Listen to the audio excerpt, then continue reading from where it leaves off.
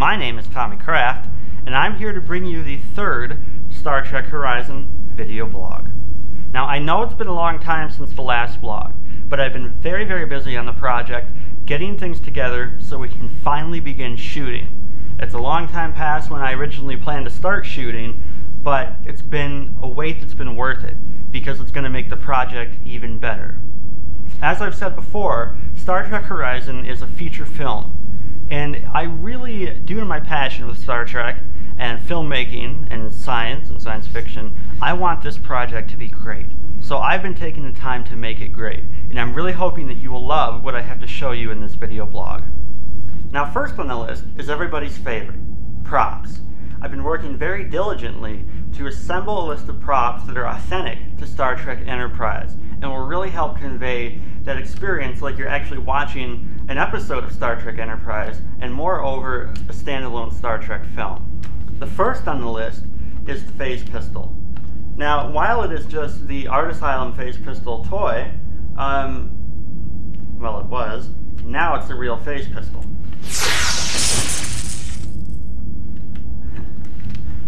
We won't tell the captain about that. It's our little secret. Next, I have hand scanners. Two of these, one that is a hero prop that opens and closes, and one that is static, always open. These were put together by the wonderful Scott Irwin. He just did beautiful work on putting these together for me, and they're very accurate to the show. And this is the hero prop right here. Opens like the real thing, looks like the real thing, and I think will really help lend that air of authenticity to the film. Next on the list, communicators. Where would you be without your communicator getting in touch with the captain or whoever?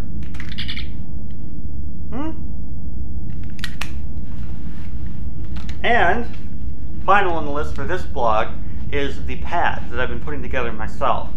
This is a cabin lights panel. They aren't made anymore, but you can still get them on eBay or other places on the web. And it's actually what they use for the show. It's just been repainted to look like the Enterprise pads. And there'll be a transparency that goes on the screen to make it look like it's got an actual computer screen in it. And it works very well. I've got bump-ons down here for the buttons, and it even lights up. Now, what has probably been the biggest learning experience for me by far on this project has been teaching myself how to sew. I looked around on the web for replicas of the Enterprise era uniforms, and I just couldn't find something that I thought was authentic enough or really conveyed the high quality feel that I was going for. So what's the next best thing to do? Teach myself how to sew, with my mother's help of course, and do it myself, right? And so what I have here are two uniforms for science officers. And I spent a lot of time on these, but the good news is, now that I've done a few of these, it's really starting to move along. And I'm able to crank these out like nobody's business. And I'm hoping, you guys can tell me what you think, that they look authentic and convey the Enterprise feel. Next up is something that's not related to props or costuming, but something that's arguably the most important part of the film, and that is casting. I've completed the cast, it's all done. We've had some readings so far and it's gone very well, and I just cannot wait to start shooting with these people and start making a great Star Trek film. And now for the final part of this video blog, effects and music. As you saw in the beginning, I've finished the model of the NX. I have recruited other artists to work on this project too, who are helping me. One artist I've recruited is John Pfefferly, who's been doing some Romulan models for me, and what you're seeing now is an original design that he's created.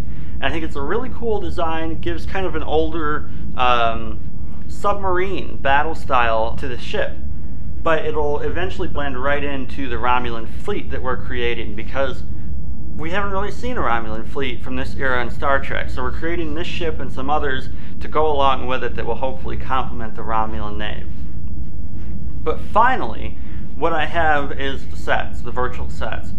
I've spent a ton of time working on these. In fact, the model of the ship itself and the bridge were the first two things that I started working on way back in January, and they're the things that I'm just now getting to production ready. This CG bridge that you see around me and all the compositing that I'm doing